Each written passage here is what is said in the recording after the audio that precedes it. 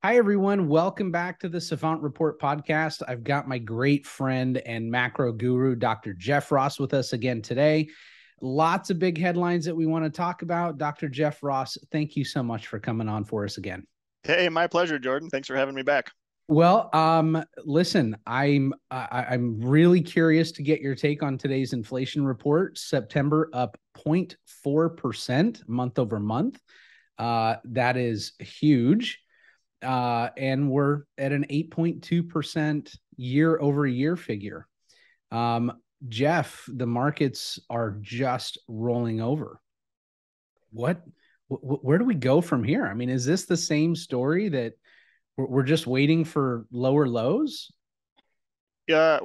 I mean, that's the short answer, right? The easy answer is as long as inflation remains sticky high, and it clearly is, right? We got today's CPI numbers. Yesterday's PPI was also high year over year, sticky high. I like to say sticky high because that's what it is. It's just kind of stuck in this range here. And until inflation starts to come down, the Fed is just going to continue raising rates. And as they raise rates and remain hawkish, they're doing this into an inevitable recession, and they're making it all worse. So the economy is already starting to feel some major strains.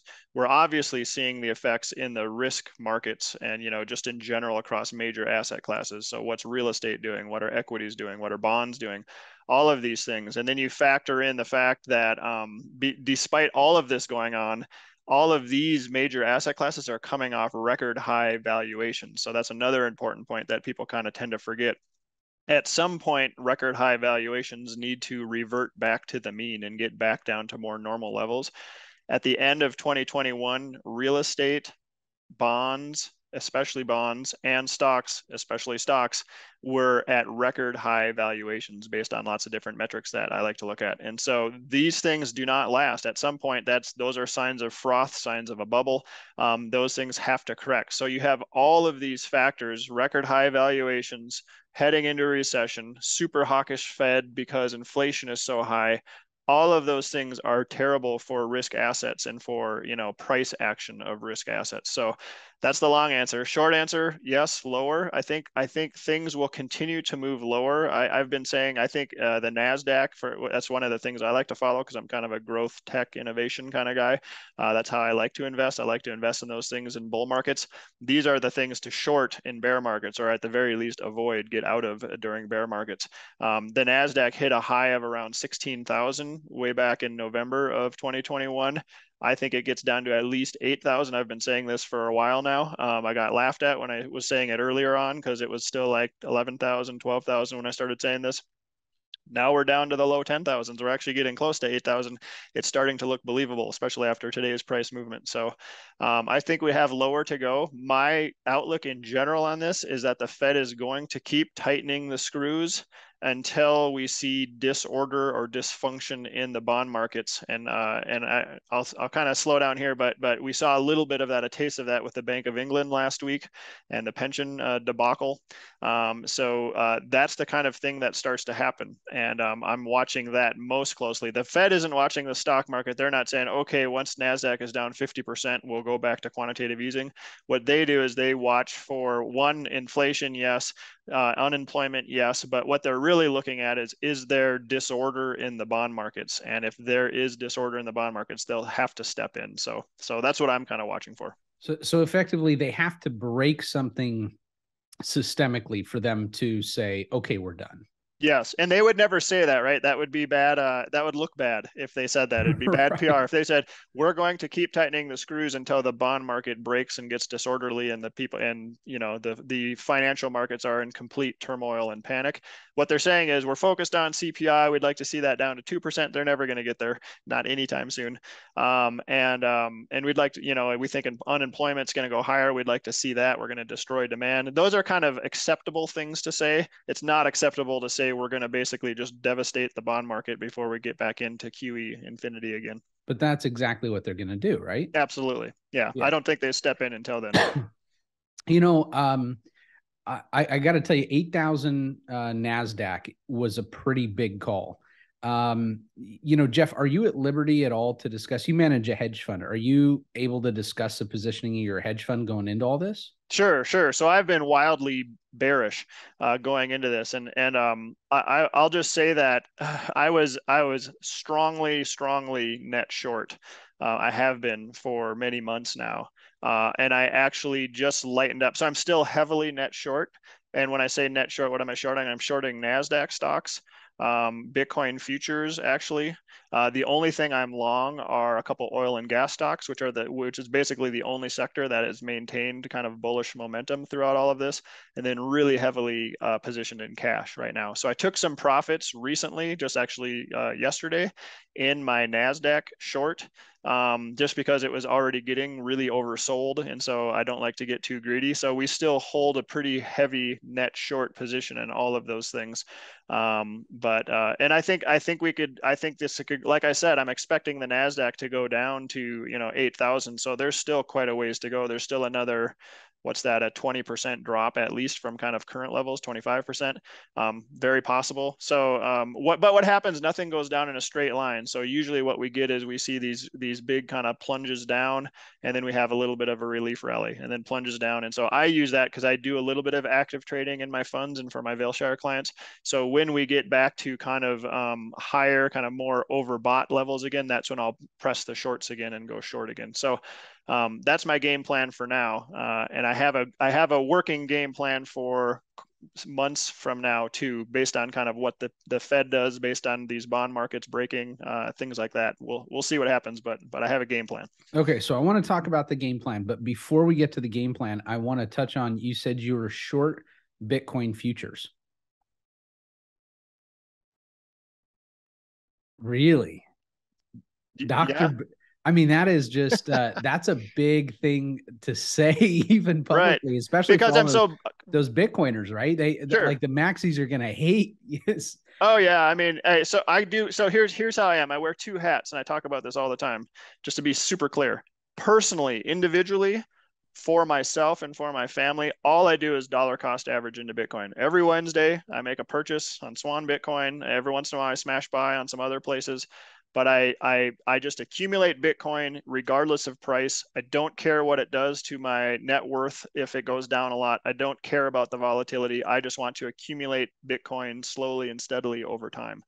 That's me personally. And that's what I recommend, by the way, to 99% of the people. I think nobody should be trading, or very few people should actually trade Bitcoin. I think most people should just view it as better money. This is your savings. You slowly transfer your US dollars or whatever currency you're in into Bitcoin, because that's a much better store of value over the long run. That's that. So that's my official recommendation for people. What do I do with Vailshire? Vailshire, I'm a risk manager, right? I run a hedge fund. I run separately managed accounts. I have, I don't know, 160 or so accounts now, client accounts. I manage risk. Those clients don't want to see their portfolios go down 75% because Bitcoin is down 75% or more if you're talking about other kind of risky assets, right? Shopify is still down about 80%. Those kind of things. Bitcoin miners, which I like, they're down 85 to 90%. I'm okay with that personally. My clients are not. They don't pay me money to watch their accounts go down 70 to 90%. So I manage risk. So what I do in my Vailshire portfolios, I have a long-term trading system that I personally developed. I spent years and years working on it. It basically takes my macro views and then couples it with momentum strategies and volatility of the different asset classes that I invest in. And so what that means is when I have a macro view right now, I'm bearish. And then I have it correlates with asset classes that I want to be invested in, and that the momentum is clearly bearish, and everything is all aligned. Then we go into those, and we go big into those. I'm more of a believer into only hold a few eggs in your basket and watch that basket closely. Yep. That whole motto. That's kind of how I think.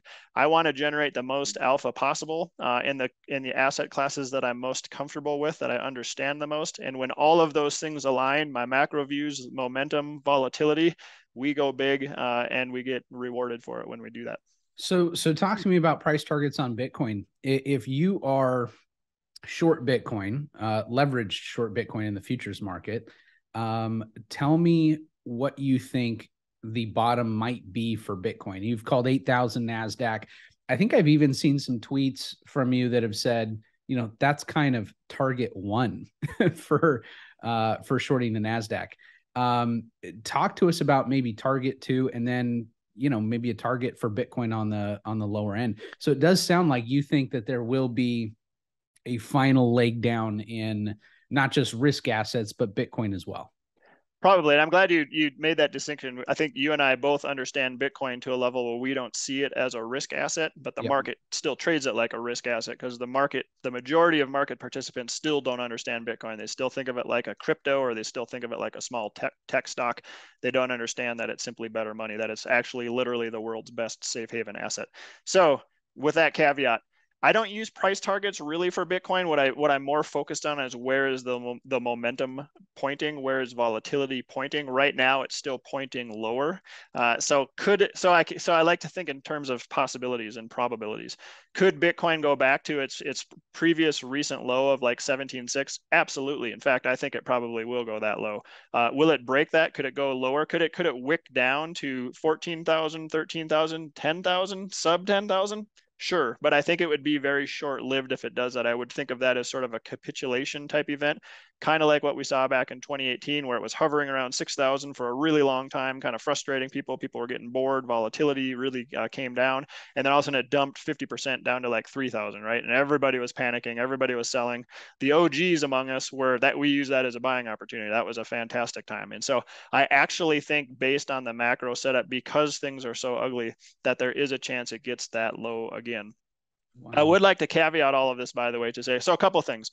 My system doesn't pick bottoms or time bottoms. What it does is it confirms bottoms. So at some point, Bitcoin will bottom. At some point, equities will bottom. I don't know what price that will be, but at some point, the momentum will shift from bearish to bullish. And literally, you'll see me that day, like on Twitter, I say, Dr. Jeff Ross, AKA Dr. Bear. I will literally shift my Twitter profile that day, and I'm going to say I'm Dr. Bull again, or something like that, and I'm getting bullish again. And so I don't know when that's going to happen. I think it happens once it breaks, and so it's not until after that where we have this bottom and then this shift and we turn back bullish again. My playbook, if I can get into this a little bit, because I've been thinking a lot about this recently, is I've gone back and spent a lot of time studying the last couple of major recessions. So by major recessions, I mean the dot-com crash, 2000 to 2002, and then the global financial crisis, 2006 to 2009. I know you are heavily in real estate then, so you know that very well. You're familiar with that. What happened, and this is super interesting, is the Fed was in a rate hiking cycle from 2004 to 2006, and they were raising rates, and towards the end of that cycle, equities started to plummet. And it wasn't until it was July 2006 that the Fed paused. So they were raising rates, they paused their rate hikes. And I think it was around, the Fed funds rate was about 5.25% when they paused. Like the moment they paused, the markets took that as a positive signal and risk assets rallied. And I just put charts out yesterday that showed this from July when they pivoted of 2006 through the end of October 2007, the NASDAQ rose about 52%. So it rallied really hard. In August of 2007, the Fed was realizing there are serious problems in the financial system. So as equities were ripping higher, the bond market was still like, no, there are serious issues. There are problems. Kind of like what we're seeing today, the bond market is signaling major problems. So as equities were rising, bonds were still showing signs of trouble. The Fed actually pivoted flat out and went to QE. They started lowering rates rapidly in August of 2007. In October of 2007, I hope I'm not confusing people with the dates, but October of 2007, equities peaked, and then they began their long famous descent, which didn't end all the way until March of 2009 at those just crazy lows. That's when it felt like the world was ending, and the Fed was doing all these crazy things. That's when TARP came out, and these amazing policies to try to kind of stop the financial system from absolutely crumbling and falling apart. I think we're going to see a similar type scenario this time around, but it's going to happen more quickly because the Fed is moving much more quickly this time around. They're raising rates really fast. They have inflation to deal with this time, which wasn't as big of a problem last time.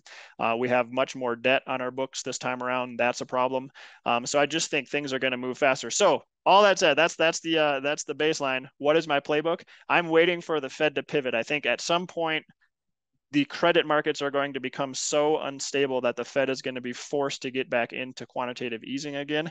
At the very least, the first thing they're going to do is they're going to pause the rate hike. So I'm listening for language from Powell and from the FOMC people to say, you know what, we think we've raised them high enough. We're going to stop now and we're going to pause. We're going to watch to see the effects of what we have done. I think once they say that, that's going to be a trigger to the market that risk assets are ready to go again. So we're going to see a surge in risk assets. That includes Bitcoin, even though it's not a risk asset. And it includes crypto probably too, even though I'm not into crypto. I think all of those things rip higher until then the Fed, that's signal two, that's round two. The last signal will be the Fed being like, you know what, the bond markets are still signaling massive trouble. There are serious problems. We're going to see sovereign nations default. We're going to see lots of corporations go bankrupt. I'm watching things like credit default swaps for things, and all of those things continue to rip higher, both at the nation state level and at the corporate level as well. As those things continue, we're going to start seeing one by one big institutions fall that are systemically important, meaning that systemically important just means that are at a high risk for causing contagion. So that can bring down other institutions as one of those dominoes falls. So when that happens, the Fed will do QE again. They'll rapidly lower rates again. That's when the market's going to be like, oh man, this is serious. Like there are serious problems. And then I think we get the real problem. We're going to see a serious recession in the U.S. We're talking probably 2023 at this point. And risk assets, I think, then take a hard fall at that point, and they go down fast, kind of like fourth quarter of 2008 and first quarter of 2009. Boom. Okay, so I love you spilling your playbook to all of our viewers. Thank you for that. Sure. So let's talk about this. If we were to chart this, we're talking about the Fed is going to continue to raise rates into the end of 2022, right? Maybe early 2023.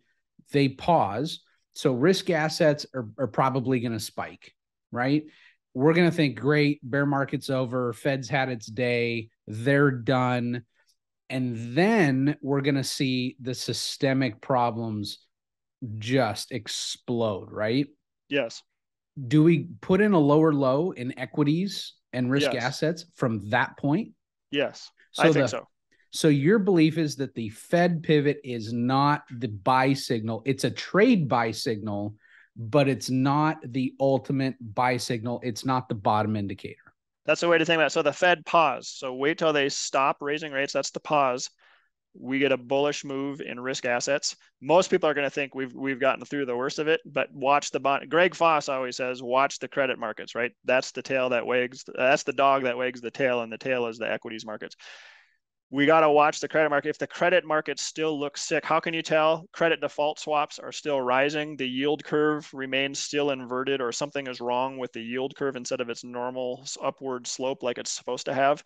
If that still looks ugly and things are still moving in the wrong direction, that means we're not over it yet. The other important thing is it takes a while for as you know, especially as a real estate investor, it takes a while for things like rate hikes to work themselves through the system. So real estate is a lagging indicator. Why? Because you hike rates and then you have to wait for those effects to work out. The effects eventually get shown in, right? The 30-year mortgage rates, fixed mortgage rates, things like that.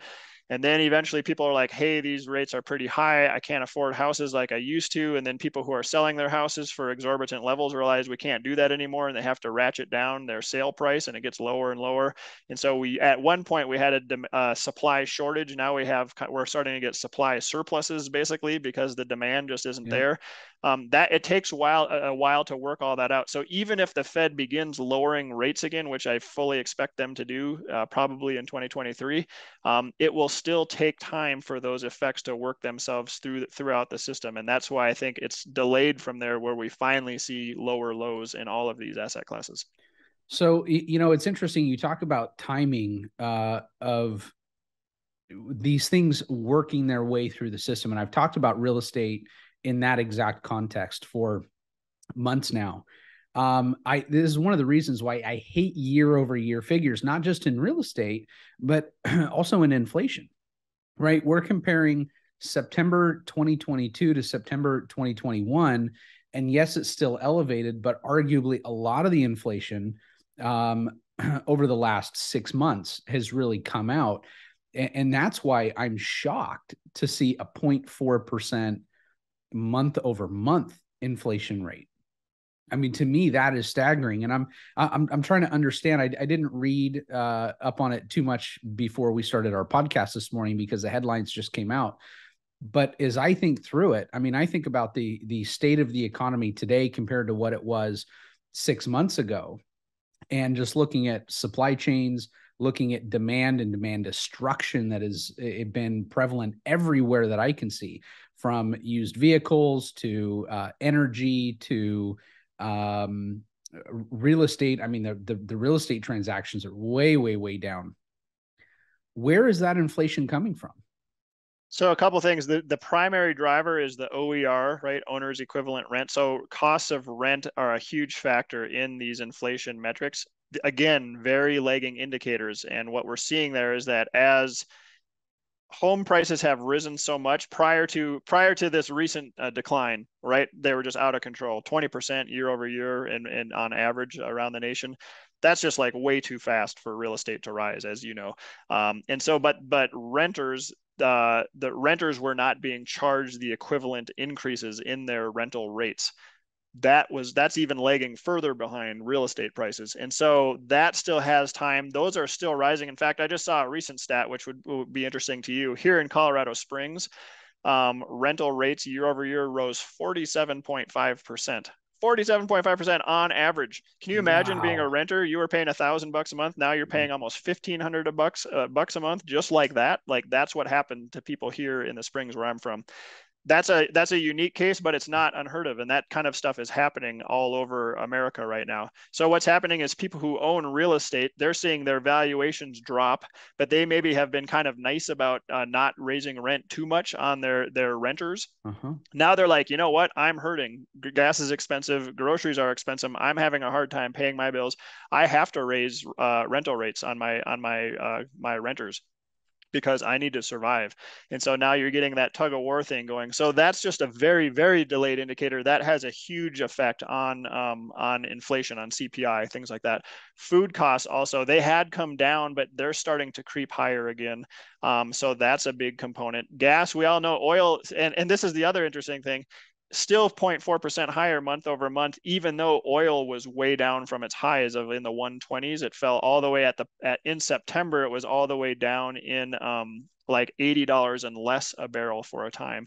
Now that's creeping back up. Since then, it's actually back up in the $90-ish a barrel range. So that means next month, oil is going to play a major factor in the CPI again. That'll be another thing keeping CPI sticky high as well. So this is not going to end anytime soon. Even though we're seeing demand destruction, we're seeing prices come down, there's still a lot of other forces at bay. This whole worldwide movement from peak centralization to slow decentralization, that is very inflationary for sure. War is the most inflationary thing you can have, and having Russia and the Ukraine go at it, that is massively inflationary, you know, not to mention just the horrible cost of human suffering, which is terrible. But that puts upwards pressure on oil, natural gas prices. It puts huge upward pressure on food costs. They're huge wheat producers. They produce lots of other important things, both nations do. So more upward pressure on prices. So I expect, again, that inflation is going to be higher for longer, unless, and this is the big unless, until the system breaks and we have a deflationary bust. And what does that mean? That means basically there's so much panic that basically there are no more buyers in the system. Everybody's hitting sell. Businesses are basically frozen. They're not ordering products anymore, ordering supplies anymore. It can happen really suddenly. I like to say slowly at first, then all at once. It's a common mantra in the finance world. And that's how it happens, slowly at first, and then suddenly just everything happens all at once, and the floor drops out and prices just crash down. And you can actually see deflation, which is negative year over year inflation, happen. That doesn't happen very often, but it did happen in late 2008, early 2009 with that big bust. And so I think that if we get, you know, the system breaks where the Fed has to come in and do major moves and stuff, and central banks are coordinating all around the world, we could see a deflationary bust. That's not necessarily a good thing. It's good in the long run because it resets prices a little bit, but it's really scary to live through. So, you know, I want to comment for a minute on the food inflation issue. I've got a lot of contacts in the agriculture industry. I've worked in the agriculture real estate industry to some degree. And in fact, I have some good friends and some partners in Colorado who farm in Eastern Colorado. And I just talked to them the other day, and they said, listen, everybody thinks that farmers right now are just raking it in, right? Because corn prices and wheat prices and, just typical food commodities have gotten so much more expensive. But he said, we're actually just fighting to stay alive because of inflation in our input costs. Yep. Mm-hmm. So it's everything that we have to put into the crop, from fertilizer to seed to pesticides to all the things that we have to do to maintain and grow our crops. They've all gotten exponentially more expensive, and so yes, as commodity prices have gone up, that helps us, but we're still struggling to stay alive just like we always have. And interesting enough, he said where we're actually able to make money and be profitable is, get this, government subsidies. Mm-hmm. Right? It's the government that is actually keeping these farmers alive, and the government needs them. We, as the United States, need our producers to keep producing. And so our government is stepping in to make sure that there's an incentive for these guys to continue to do it. I mean, talk about a really rough business to be in. I mean, farming is not an easy business. I want to talk about energy for a minute. I've heard a lot of people recently talk about an energy crisis coming. We have Nord Stream 1, Nord Stream 2, which was sabotaged. I've talked about that a little bit on my podcast and episodes prior. We have oil prices that who knows what they're going to do in the short term, long term. Most people tend to believe that they're going up. In fact, probably way up. You have the electric vehicle revolution, and we're trying to push for electric vehicles everywhere and for everyone in a relatively short period of time. That's going to put a tremendous strain on the grid. How do you see this energy thing playing out? And just to plant a seed, one of the things I just talked about on my last episode was uranium, and whether or not nuclear becomes something that we go back to relatively quickly to try and fix the energy problems and the energy costs. I mean, here in the United States, our energy costs have gone up, but if you look at around the world, I mean, energy costs are up 60%, 80% year over year. How do you see that playing out here? Yeah, lots of great points. So, energy in general, I think, is one of the main best plays for this decade. So, this is the decade of energy shortages, and investing wisely in energy will be very lucrative, I think. In comparison to general stocks like tech stocks, I think are going to have kind of a generally not great decade. Bonds are basically dead money in a lot of ways, not great when inflation is running as high as it is. I think we're going to see just generally this decade, lots of volatility, lots of turmoil, geopolitical turmoil as well. Energy stocks, which have basically been left for dead leading up to this decade, are suddenly going to be, what some term they're going to be very popular again for the first time. It's been left for dead. ESG has like tried to put a pick in its heart. But that's all going to change when people start dying because they can't get the energy, the natural gas to fuel their homes, to turn their furnaces on in the winter. That's when it gets serious, and that's when you have revolts, and that's what's going on. So that's, like you said, we don't face it that severely here in the U.S. In fact, things aren't that bad still here in the U.S. Things are terrible in Europe. Like there are reports in Europe of people's utility bills. They're up 10 times from where they were, and their energy costs were expensive to begin with because they're basically importing all of their energy from other nations, primarily Russia, as well. So it's a from an investment opportunity. Yes, I think it's great. I think we're going to see the narrative shift away from ESG. The pendulum has swung way too far in that direction, to the point where it's just silly and ridiculous, and literally, like, people are dying and starving because of ESG policies that are mandated by governments. It's going to swing back in the other direction now. It's going to take a long time, though. These things don't happen overnight. It will take years and years and years and years, and we're going to get back to a kind of a pro energy type agenda. So what does that mean? Yes, nuclear has been left for dead. I'm already seeing, and you probably are too, lots of reports around the world of people like they're being forced to turn their nuclear reactors back on, or to keep them on, despite their promises that they made that they were going to shut them off to scratch the ears of some ESG narrative. And so Nuclear is going to be more. That's the obvious solution to all of these things, right? I tweeted that a couple months ago. If only there was a simple nuclear solution to Europe's energy problems, and there is. They just have to turn their reactors back on again. That will do a lot of good for them. So yeah, I think that's a great investment thesis as well. I would look at uranium type stocks as a possibility. Remember, uranium is just a commodity, right? So when the commodity booms, the producers boom even more. They're basically a high beta way to play. They do really well in boom times and they do really terribly in bad times. So you just have to know that those things are very cyclical. Oil producers are exactly the same. Oil and natural gas. We're in boom times right now for those kind of companies. That's why I still have a couple in my Vailshire accounts, because they're still in a bull market, even though everything else looks like it's fallen off a cliff. So that's another good play. It kind of depends. You just have to remember, anytime you're in the commodity space as an investor, they're very cyclical. And so you have to learn to take profits at the top and so sell down your position or completely out of your position, and or short on the way down and ride these cycles. You don't just want to buy and hold almost any type of commodity or any type of commodity producer, because in the long run, you're basically going on these huge roller coaster rides and you're left at about the same level you were before. That said, there's a definite trend towards energy. So coming full circle to your original question, this is the decade to invest in energy and energy infrastructure. Things that were previously unpopular will become popular again. We're going to see new kinds of energy. There's types of nuclear fusion is kind of the rage right now. We'll see if that actually comes to fruition. If it does, that will be. I mean, it's nearly miraculous. So if they could make that work, that would be pretty fantastic. I think Bitcoin for itself is going to fuse itself with energy producers and utilities companies in the coming decade as well. We're going to see integration of those things come together, which is counterintuitive to most people who don't understand Bitcoin, but it will so strongly incentivize energy production, sources of cheap energy efficiency, that I think we're going to see an actual renaissance in the energy space. And it's going to be just unbelievable how much more energy we will have as humans globally 10 years from now, 20 years from now. And I think Bitcoin will be kind of the primary source of that. So let's spend the last few minutes that we have together talking about both energy and Bitcoin. And let's separate the two for a moment. What are your favorite names to play in energy over the course of the next decade?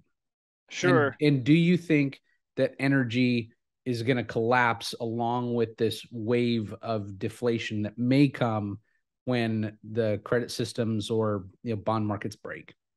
Yeah, so I'll answer part two first. So if we have a deflationary bust where the world is panicking and the floor drops out, even energy will fall. That will be the last domino to fall.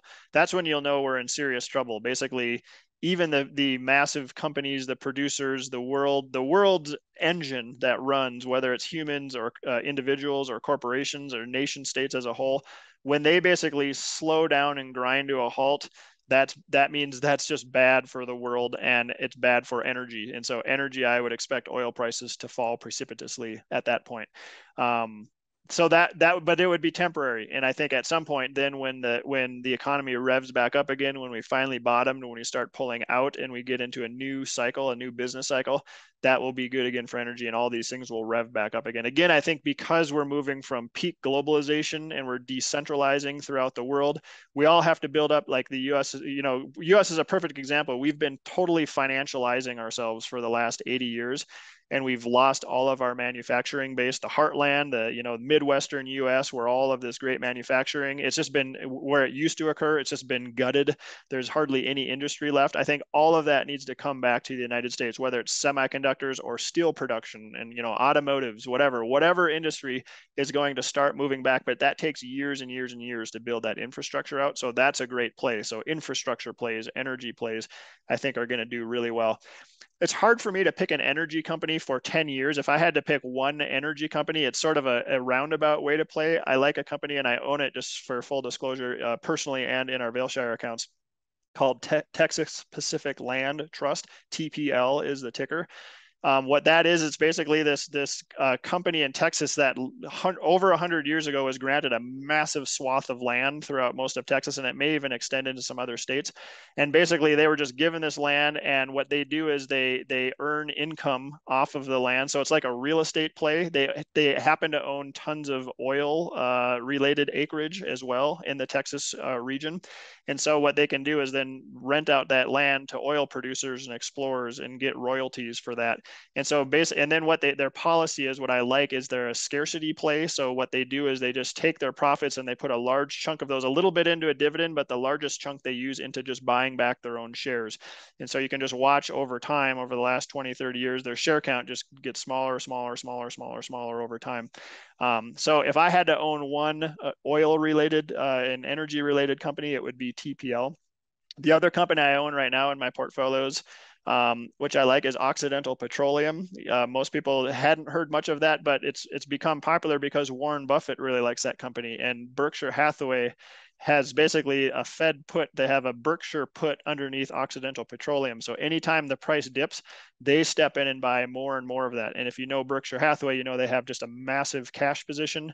They're world famous value investors, and so they just don't let the price dip. Anytime it dips too much, they buy more. I think they're eventually going to own the company. They're going to take it over, be majority owners of it, and it'll just be another company under their huge behemoth conglomerate that they are as Berkshire Hathaway. And so it's kind of, I think at this point, kind of a no-lose investment. Could it go down? Sure. If we have a deflationary bust, will it go down? Sure. But I think it recovers quickly, and I think Berkshire will just be scooping up shares. So I'm scooping up shares alongside of them. So do you see an environment, energy aside, where we have a sideways decade, like what Stanley Druckenmiller is talking about, where we don't see new highs in just about anything? I don't want to say everything, but in the major stock averages for about a decade. Do you see that as a possibility? I had been saying that since last year when stocks were still in their bull market, that it's getting so frothy and valuations are getting so high. And based on other metrics that we use, John Hussman puts out really good stuff, and some other like hedge fund managers put out really good reports. When you look at forward returns based on current price to sales ratios and other metrics, what are the long-term returns of these stocks and bonds? And basically, as of the end of last year, and that's why I was like waving my arms and stuff about this, is saying stocks are slated to, in the next 10 to 12 years. So back then, so that would make it to like 2033, the year 2031 to 2033, we'll have flat to negative returns over that 10 to 12 year period. That's nominal returns, by the way. When you factor in inflation, so real returns, they're actually deeply negative returns. So we may see some nominal peaks in prices, and I do think we're going to see kind of like how the 70s were, where we saw these big ups and downs and big ups and downs. And then in the end, yeah, we're about flat to slightly negative 10 years later. I think that's what's going to happen, both in stocks and bonds, because they had reached such insane valuations. Now we've seen such a massive pullback recently, and like I said, I still think it's going to go lower. But we've taken a lot of that slack out early on, so there's a chance that we'll have room to run again, and then we're going to come down. I would just expect most investors to, this is not going to be like the 2010s. You can't just put a 60-40 stock bond portfolio of low fee index funds and expect to do well. That's fine if you want to do that, but I just don't think you're going to do very well, and you're going to be pretty unhappy 10 years from now. You have to come up with more creative ways to invest this decade, because it's just a very different decade. Okay, so let's talk about Bitcoin in that context over the next decade. You probably had one of the most realistic price targets on Bitcoin at the end of the year, which is about 50,000. If my memory serves me right, I think you were 50,001 cent or something along those lines. Good memory. So, I think we're close enough to the end of the year to say that price target is probably not going to happen. You're net short Bitcoin futures. So, even at this point, I think you've probably changed your mind. Lots of really credible guys like Tom Lee, have come out and said, their price targets for 2022 were $200,000. Lots of big bulls in the Bitcoin space. As we record this podcast, I think I looked at the price just before we got on, and we were about 18,300, give or take, down about $1,000 after the inflation data came out. Talk to me about where you see Bitcoin going over the course of this next decade. Personally, I'm a little worried that the cycles have broken and that we may not see a new all-time high in the next 2 years or so. With this macro outlook that you've got and that I've got, I worry that Bitcoin is not going to see the adoption or have the importance that we believed it would just 12 months ago, given everything that has happened. And a lot of people would argue maybe Bitcoin is the solution to the problem that we currently face. And although I tend to agree with that, I just think it's a very difficult environment for it to see its way through. How do you view Bitcoin and getting to a new all-time high, or its performance over the next decade, as opposed to, the next 30, 40 years? Yeah, okay. So lots of great points here. So first of all, the 30,000 foot view. Bitcoin does extremely well when we're in periods of monetary expansion, and it does extremely poorly when we're in periods of monetary contraction generally. So what are we in right now? As everybody knows, you probably guessed, we're in a period of monetary contraction, right? So lending is down, the monetary supply is coming down. Central banks are doing quantitative tightening.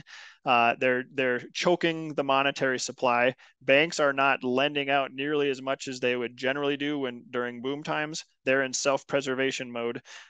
People are defaulting on debts more and more. Increasingly, people are paying off debts increasingly, just to get out from under that. All of that brings the monetary supply down. When all of this happens, Bitcoin performs very poorly. When the monetary supply is expanding, so we're seeing credit expansion, monetary debasement, that's literally what Bitcoin was created for. So those are the times where it does really well. So that's my base case. Okay. Number two, you talked about the Bitcoin cycles. I think the 4-year Bitcoin cycle is dead. I think in the past cycles, those were very prominent and important because the primary holders of Bitcoin were the Bitcoin miners. They took in a ton of it, and then what they would do is they would accumulate it until getting up close to the halving, and then they would sell a ton of it. And their actions are what led to the overall market dynamics of Bitcoin. Since then, though, in the last couple of years, Bitcoin miners, public miners, now have access to public funds, so they can borrow money. They can create equity in order to fulfill their funding needs. They're run more like a traditional commodity producer at this point, which is kind of interesting. So they still ebb and flow, but I don't think they control the Bitcoin both in volume and in price action. So they don't hold as much Bitcoin as they used to, relatively speaking. It continues to disperse among the public more. And they're not so their market dynamics just don't affect the prices as much. So that's a quick thing to say. I think the 4-year cycle is dead. Bitcoin, even though it's still very small, it's sub 500 billion in market cap right now. It still trades, or I should say, it currently trades like a major asset class, and all major asset classes are moved and swayed by macro dynamics. So as we have these, big liquidity contraction events, as we have business cycles that are, they're either expanding or they're fading, they're contracting as well, Bitcoin will respond accordingly. So now we're coming back to my playbook, right? So everything's been lower. I still think Bitcoin goes lower. Momentum is still clearly bearish. At some point, the Fed will pause. When that pause happens, that's going to be seen as a good sign or a kind of an all clear for risk assets. I think we get a bump higher. I think Bitcoin will be included in that rally, and we're going to see kind of a fierce rally in risk assets. I don't know how long it lasts. I'm saying somewhere probably between like 2 months to 12 months, we're going to see a pretty substantial rally before the market realizes that there's still huge trouble underneath the hood, and we have systemic problems, and we have that last final drop. So could Bitcoin hit 50,000 by the end of the year? It really depends. If the Fed pauses, so say they raise rates on November 2nd and they go up another 75 bips and the federal funds rate is now at the high end 4%, they may say, you know what, let's pause right here and see and check out the effects. That may actually trigger the next kind of bull run in risk assets, that short-term trade that we're talking about. It actually could spike Bitcoin up to 50,000 before the end of the year. So I'm still saying it's possible that happens. Unlikely though, right? Every day we stay down in the depths here. It's very unlikely it gets that high by the end of the year, but it completely depends on the timing of the Fed pause. Then I think it goes lower again. And I still think, risk assets in general are going to do really terribly, and Bitcoin's going to get pulled down. Even though it's not a risk asset, it's still going to get pulled down with the other risk assets into 2023 until we finally find our bottom. And then we're off to the races again, starting the next business cycle and the next monetary expansion. And that's going to come. And that next round of QE by the central banks is going to be ginormous. It's going to be very impactful. It's going to blow up another huge, massive asset bubble, I think, before the next huge deflationary bust that happens years later. So that'll be a problem to worry about another day. But that's kind of the playbook I'm looking at. The timing is the hard part, right? But I can see it in my mind where we're going to go, what the Fed's going to do, what the markets will do, how they'll react. The hard part is trying to figure out the timing. It could happen in a couple of weeks. It may not happen for several months from now, but I think it will happen. So if we lived in a world where the NASDAQ, the S&P, and the Dow does not put in a new high for the next 10 years, do you think Bitcoin puts in a new high in the next 10 years? I do, actually. I'm more optimistic about Bitcoin, mainly because of the metrics I look at. Well, first of all, I think these other it's sort of a funny question. I think risk assets are going to hit new all-time highs. The next round of QE that hits, once we bottom and start up the next cycle, I do think we hit new nominal highs in all of those things. Basically, because that money has to go somewhere, and I think they're going to absolutely flood the markets with new monetary supply. And I think that will be very good for those assets. So I do think that they will, but then I think they're going to bust again is the problem. It's not a healthy cycle. These are sort of like end stage things of this Keynesian economic experiment. Credit expansion can only expand so far. Before it becomes a huge mountain of debt that's just absolutely unpayable, and it just stifles the growth of companies. And basically every major nation is under this curse right now of this massive mountain of debt that it can never repay. So that's going to hurt growth until the system breaks. So I do think they're going to artificially pump up the prices as much as they can, and that will be net good for Bitcoin. I still follow the things that are important to me regarding the Bitcoin network. Is our number of users expanding? Are use cases expanding still? Is hash rate expanding? All of those things are still expanding fantastically at this rate, even with these super low prices. So I think at some point we're going to make up for lost time, and the price of Bitcoin will, I think, just take off and make up for lost time from the last cycle, which I think was cut short because of the ban of miners in China. And then we got into this recessionary type conditions. Bitcoin sniffed out that there was going to be trouble under the economic hood all the way back in November of 2021 and started to descend. I think that last move higher was cut way short, and we're going to make up for lost time in the next cycle. Very interesting thoughts, Jeff. I'm always so impressed with your thoughtfulness about all of these things, and it's a really complex world to navigate. I don't envy your job at all, being a fund manager and looking at these, assets and trying to forecast what they're going to do, both short-term and long-term. It's a very difficult thing to do. And, a lot of people come to me and say, I want to get involved in trading, or I want to get involved in investing. And it's always this sexy allure, thinking that you get to sit in front of a computer and push buttons and, you print money. Much harder to navigate than what anybody would imagine. So thank you for sharing your wisdom and experience with us, your thoughtfulness. I'm forever grateful that you continue to come on my podcast and share with my viewers what your thoughts are. I mean, this is important stuff. And I think that over the course of the next few years, this information for the average person or the professional investor is vitally important to survival. I think this is a pretty treacherous environment. So thank you so much for that. I want to give you the last word. Anything that you want to part with? Just to be careful out there. I still think, I keep hearing people calling market bottoms and getting optimistic. I think too soon. And I think we're going to see lower lows before the Fed actually does pause and, we start this little short-term rally.